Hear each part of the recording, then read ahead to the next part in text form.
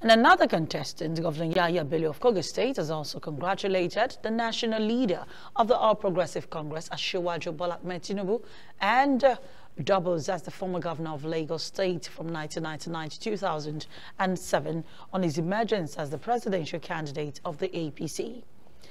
Tinubu emerged the presidential candidate of the party after polling 1,271 votes in the primary election at the Eagle Square, Abuja, on Tuesday. Bello, who was one of the leading contestants, described the election as peaceful. Meanwhile, the Director of Media and Publicity of the Yahya Bello Presidential Campaign Organization, Yemi Kolapo, said the Kogi State Governor had accepted the outcome of the primaries and will give the needed support to ensure the victory of the flag bearer and the ruling party in the 2023 presidential election.